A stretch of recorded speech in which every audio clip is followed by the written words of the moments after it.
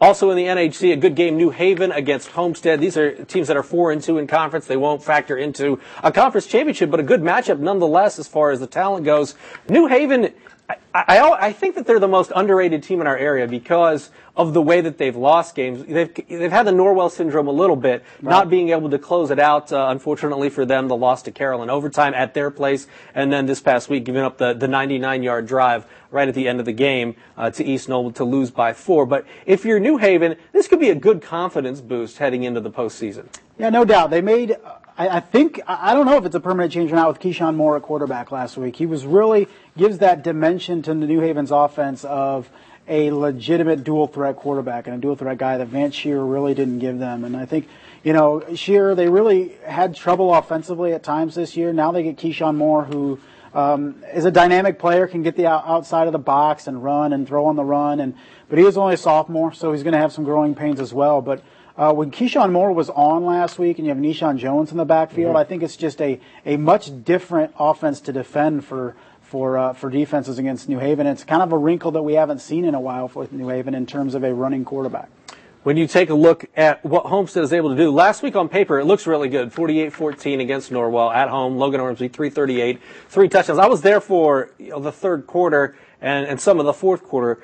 That's a game where they had the ball multiple times within the 15 in the third quarter, settled for 2 field goals and a missed field goal. Against a team that's tougher that they're going to face as far as the 6A playoffs, you can't be giving away points in terms of not being able to finish in the red zone. How do you fix that? The interesting stat that jumped out at me is Homestead has 12 points, averaging 12 points a game against teams over 500 and 38 against teams under 500 right now. And, you can look at that and say, well, it doesn't mean much or it means a lot. We really don't know. But it is an interesting stat in the fact that truly tough teams, like Carroll and East Noble that they've played that are over 500, have kept them to 12 points a game. So, is Homestead a offense that can put up points against the weaker teams and can't put up points against the tougher teams? I really don't know. Maybe we may have to wait till this week and into the playoffs to find out. But it is definitely an interesting stat that jumped out to me. And I know a lot of people around the NHC wondering how East Noble's Dylan Fuller is doing. Do you have any update on where he is at physically? I haven't heard anything. Friday, Coach, you said everything looked normal and stuff like that.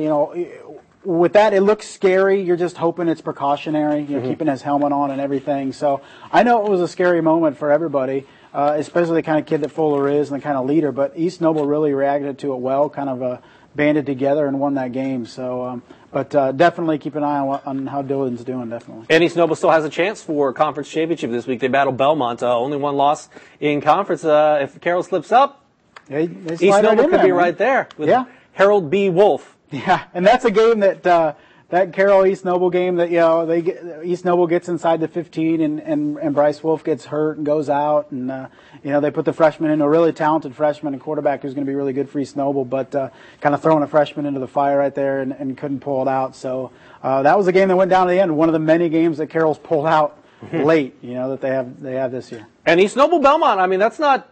Record-wise, it looks like it should be East Noble's, but I'll tell you what, those are two teams that, known for their line play, both like to run the football, the roughneck-style football. Yeah. I mean, that could be a good one on Friday. Belmont's like that team that slips under the radar all the time. We hardly ever talk about them, but they're just, they're 4-4 sitting there. They can scare anybody. They're always a dangerous team when it comes close to playoff time, because when they start playing schools their own size, you realize how well the NHC has prepared them for a postseason run. Yeah, no doubt.